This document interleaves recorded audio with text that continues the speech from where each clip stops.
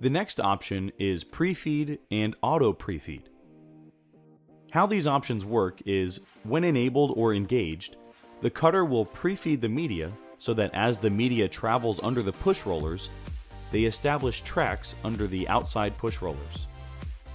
Once the tracks are established, the push rollers will follow these tracks back and forth. Let's examine PreFeed and Auto PreFeed to see the difference. PreFeed, when engaged, will ask for the pre-feed length and then immediately feed the media to that length.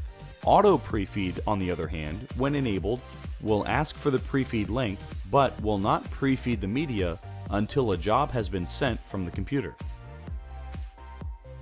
Let's demonstrate PreFeed and press the pause menu key and then the 4 key for media.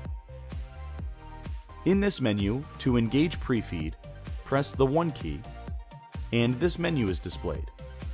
Here we can set the length of the PreFeed. When Enter is pressed, the media starts moving slowly forward. As it moves forward, it is establishing tracks on the back of the media.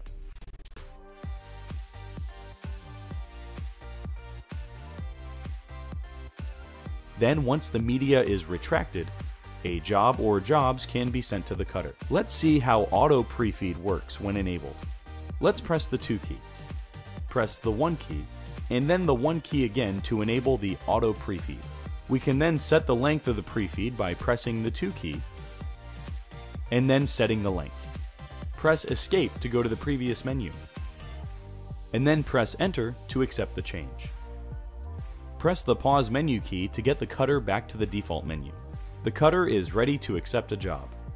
When the job is sent, the cutter starts to pre-feed the media